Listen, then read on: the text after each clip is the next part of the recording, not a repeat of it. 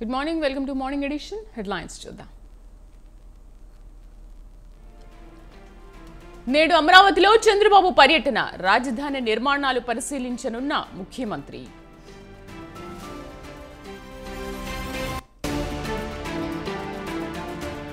ఇవాళ pro tem speaker గా గోరింట్ల ప్రమాణ స్వీకారం, రేపు ఎమ్మెల్యేలతో ప్రమాణం.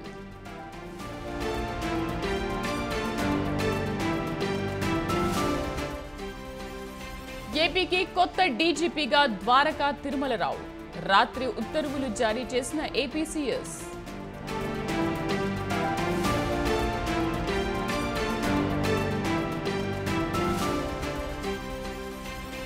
పద్నాలుగు ఖరీఫ్ పంటలకు మద్దతు ధర పెంపు, కొత్త ప్రాజెక్టుకు కేంద్ర కేబినెట్ ఆమోదం.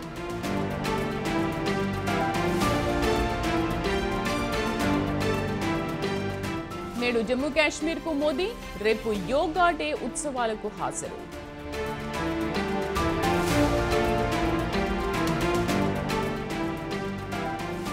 తమిళనాడులో కాటేసిన కల్తీ సారా, 25 మంది మృతి, 55 మంది పరిస్థితి విషమం.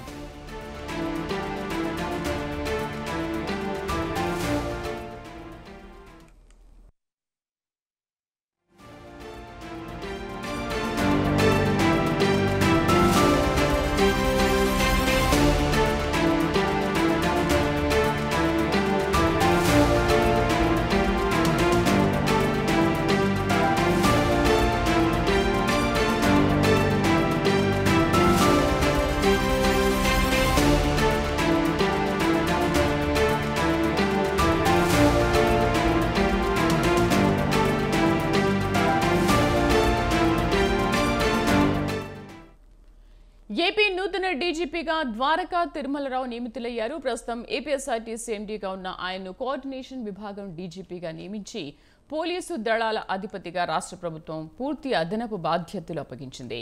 ఈ మేరకు ప్రభుత్వ ప్రధాన కార్యదర్శి నీరబ్ కుమార్ ప్రసాద్ రాత్రి ఉత్తర్వులు జారీ చేశారు. 1989 బ్యాచ్ ఐపీఎస్ అధికారైన ద్వారకా తిరుమలరావు ప్రస్తుతం ఏపీ క్యాడర్ ఐపీఎస్ అధికారుల సీనియారిటీ జాబితాలో అగ్రస్థానంలో ఉన్నారు.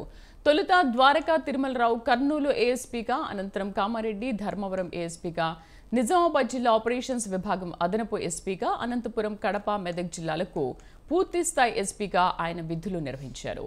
అనంతపురం, హైదరాబాద్ రేంజ్లతో పాటు ఎస్ఐబిలో డీఐజీగా బాధ్యతలు చేపట్టారు. యాక్టిపర్స్, కౌంటర్ ఇంటెలిజెన్స్ సెల్ విభాగాల్లో ఐజీగా పనిచేశారు. ఉమ్మడి రాష్ట్రంలో సైబరాబాద్ పోలీస్ కమిషనర్గా, రాష్ట్ర విభజన తర్వాత విజయవాడ నగర పోలీస్ కమిషనర్గా బాధ్యతలు నిర్వర్తించారు. 2021 జూన్ నుంచి ఆర్టీసీ ఎండీగా ఉన్నారు.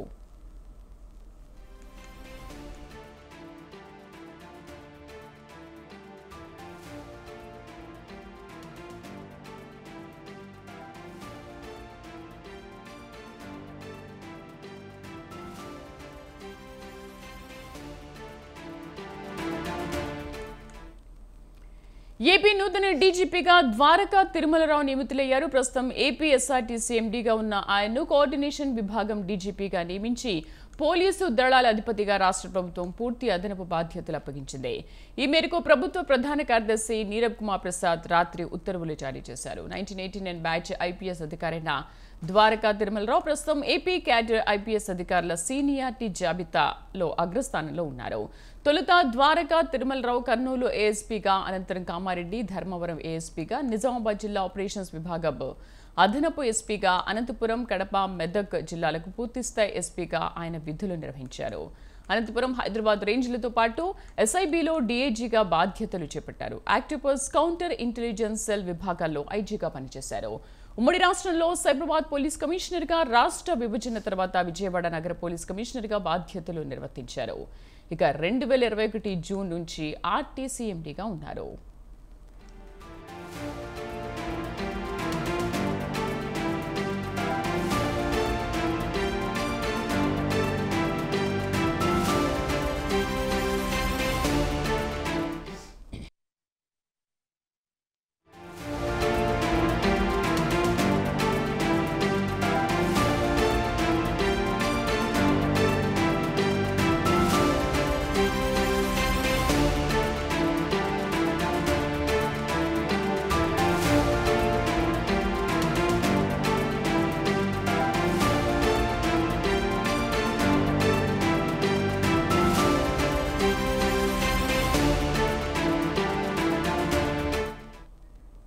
రైట్ మరో బ్రేకింగ్ న్యూస్ చూస్తున్నాం. తమిళనాడులో తీవ్ర విషాదం చోటు చేసుకుంది. కల్తీ కల్లు కాటుకు 29 మంది బలవుగా మరో 30 మంది పరిస్థితి విషమంగా ఉంది. దీంతో వీరిని విల్లుపురం తిరువణ్ణామలై సెలం ప్రభుత్వ ఆసుపత్రికి తరలించి చికిత్స అందిస్తున్నారు. అలాగే కల్లకురిచిలో ప్రత్యేక మెడికల్ క్యాంపులు ఏర్పాటు చేశారు. మృతుల సంఖ్య మరింతగా పెరిగే అవకాశం ఉన్నట్లుగా తెలుస్తోంది.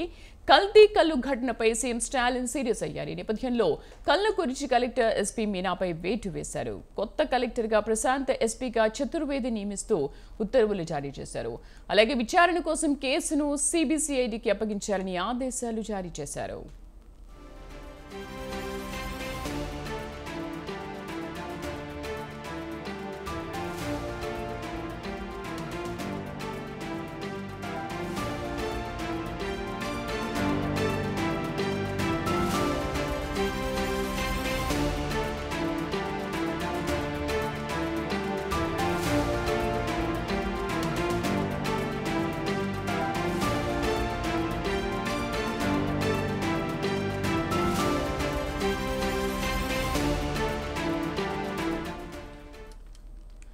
తమిళనాడులో తీవ్ర విషాదం చోటు చేసుకుంది. కల్తీ కల్లు కాటుకు 29 మంది బలవుగా మరో 30 మంది పరిస్థితి విషమంగా ఉంది.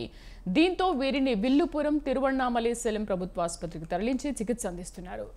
అలాగే కల్లకురిచిలో ప్రత్యేక మెడికల్ క్యాంపులు ఏర్పాటు చేశారు. మృతుల సంఖ్య మరింతగా పెరిగే అవకాశం ఉన్నట్లుగా తెలుస్తోంది.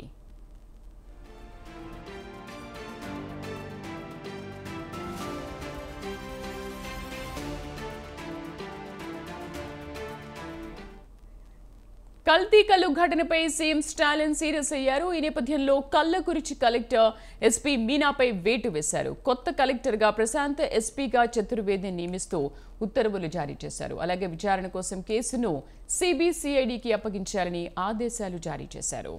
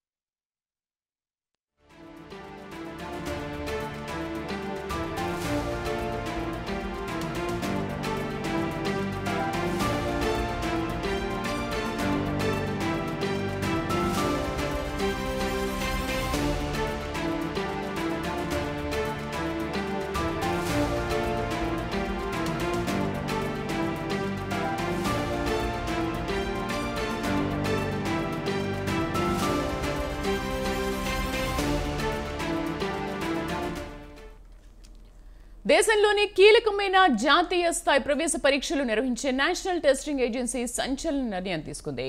ఈ నెల 18న నిర్వహించిన యూజీసీ నెట్ 2024 పరీక్షను రద్దు చేస్తున్నట్లు ప్రకటించింది. ఈ పరీక్షను మళ్లీ నిర్వహిస్తామని, దీనికి సంబంధించిన వివరాలను త్వరలోనే అనౌన్స్ చేస్తామని వెల్లడించింది. ఈ నెల 18న జరిగిన యూజీసీ నెట్ పరీక్షపై రోజు మాకు హోంశాఖకు చెందిన national cyber crime threat analytics unit నుంచి కీలక సమాచారం అందిందని, దాని ఆధారంగా యూజీసీ నెట్ పరీక్షల్లో అవకతవకలు జరిగాయనే నిర్ధారణకు మేము వచ్చామని కేంద్ర విద్యాశాఖ స్పష్టం చేసింది. అందుకే పరీక్షను రద్దు చేశామని తెలిపింది.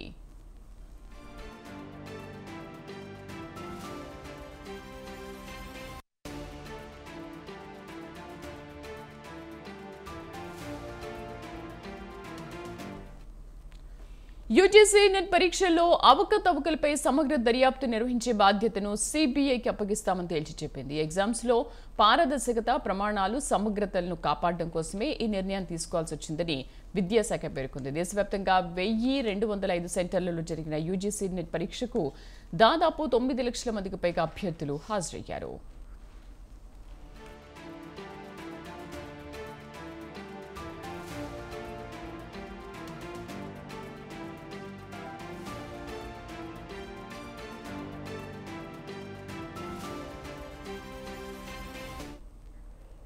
మరోవైపు నీట్ పేపర్ లీకేజీపై వస్తున్న ఆరోపణలపై కేంద్ర సర్కారు స్పందించింది. గ్రేస్ మార్కులు రద్దు చేస్తూ ఇప్పటికే నిర్ణయం తీసుకున్నామని చెప్పింది. బీహార్లో జరిగిన నీట్ పరీక్షలో చోటు చేసుకున్న అవకతవకలపై పోలీసులు విచారణ చేస్తున్నారని కేంద్రం తెలిపింది. ప్రాథమిక ఆధారాల మేరకు నీట్లో అవకతవకలు జరిగినట్టు నిర్ధారణకు వచ్చామని, బీహార్ ప్రభుత్వం తదుపరి చర్యలు తీసుకుంటుందని పేర్కొంది.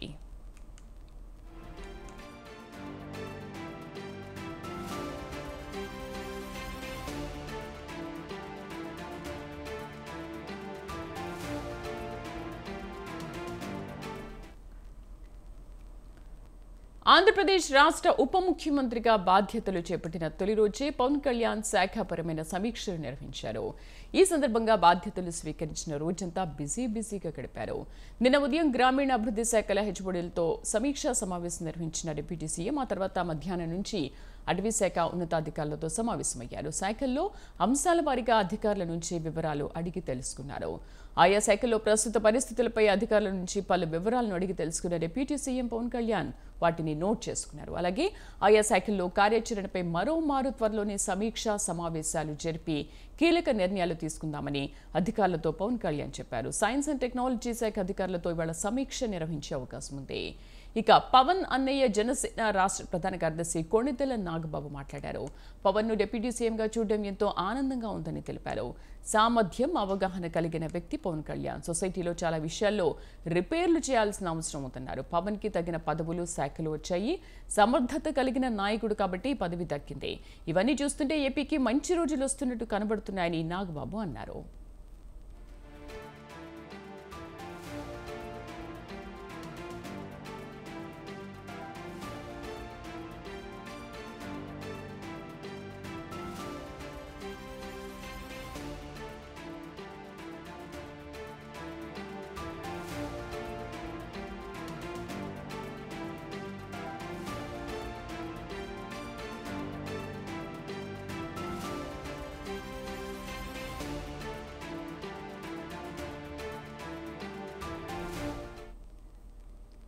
ముఖ్యమంత్రిగా బాధ్యతలు తీసుకున్న చంద్రబాబు తన దూకుడును ప్రదర్శిస్తున్నారు. పాలనలో తనదైన మార్కు చూపిస్తున్నారు.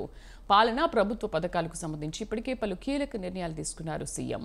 తాజాగా ఐఏఎస్ అధికారులపై దృష్టి పెట్టారు. ఏపీలో భారీగా ఐఏఎస్లను బదిలీ చేస్తూ ప్రభుత్వం నిర్ణయం తీసుకుంది. ఐఏఎస్ అధికారులను ట్రాన్స్ఫర్ చేస్తూ ఉత్తర్వులు జారీ చేసింది. కాగా వైసీపీ ప్రభుత్వంలో జగన్ కు అనుకూలంగా పనిచేశారని ఆరోపణలు ఎదుర్కొంటున్న అధికారులకు షాక్ తగిలింది. పురపాలక శాఖ ప్రత్యేక ప్రధాన కార్యదర్శి శ్రీలక్ష్మి, ఎక్సైజ్ శాఖ ప్రత్యేక ప్రధాన కార్యదర్శి రజత్ భార్గవ, పాఠశాల విద్యాశాఖ ముఖ్య కార్యదర్శి ప్రవీణ్ ప్రకాష్ ను జేఏడీకి అటాచ్ చేసింది చంద్రబాబు సర్కార్. పంచాయతీరాజ్ ముఖ్య కార్యదర్శి శశిభూషణ్, కార్మిక శాఖ ప్రత్యేక ప్రధాన కార్యదర్శిగా గోపాలకృష్ణ ద్వివేది, పురపాలక శాఖ ప్రత్యేక ప్రధాన కార్యదర్శిగా అనిల్ కుమార్ సింఘాల్, సివిల్ సప్లైస్ కమిషనర్గా సిద్ధార్థ్ జైన్ నియమించింది. ఇక ఆర్థిక శాఖ వ్యయ కార్యదర్శిగా ఎం జానకి, పశుసంవర్ధక శాఖ కార్యదర్శిగా ఎంఎం నాయక్, గనుల శాఖ డైరెక్టర్గా ప్రవీణ్ కుమార్, వ్యవసాయ శాఖ ప్రత్యేక ప్రధాన కార్యదర్శిగా బి రాజశేఖర్, ఉద్యాన మత్స్యశాఖ సహకార శాఖ కార్యదర్శిగా బాబును నియమించింది.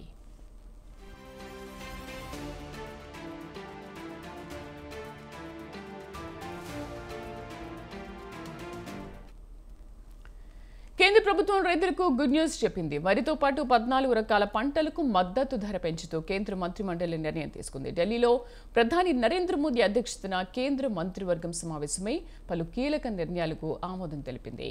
ఖరీఫ్ సీజన్లో 14 రకాల పంటలకు మద్దతు ధర పెంచనున్నట్లు ప్రకటించింది. వరికి మద్దతు ధరను 117కు పెంచింది. దీంతో వరి ధాన్యం క్వింటాల్ ధర 2300కు చేరింది. అలాగే రాగి, బజ్రా, జొన్న, మొక్కజొన్న, పత్తితో సహా మొత్తం 14 ఖరీఫ్ సీజన్ పంటలపై కనీస మద్దతు ధర పెంచేందుకు మోదీ నేతృత్వంలోని కేబినెట్ ఆమోదం తెలిపింది. प्रधानमंत्री श्री नरेंद्र मोदी जी किसानों को, अन्नदाताओं को हमेशा एक प्राथमिकता देते हैं. अपने नए कार्यकाल में जो सबसे पहला डिसीजन लिया, वो डिसीजन भी किसानों के हित में लिया गया था.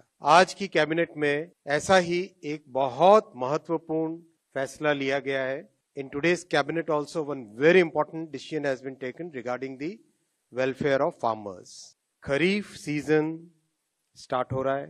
खरीफ सीजन के लिए 14 क्रॉप्स पे मिनिमम सपोर्ट प्राइस आज कैबिनेट ने अप्रूव किया है.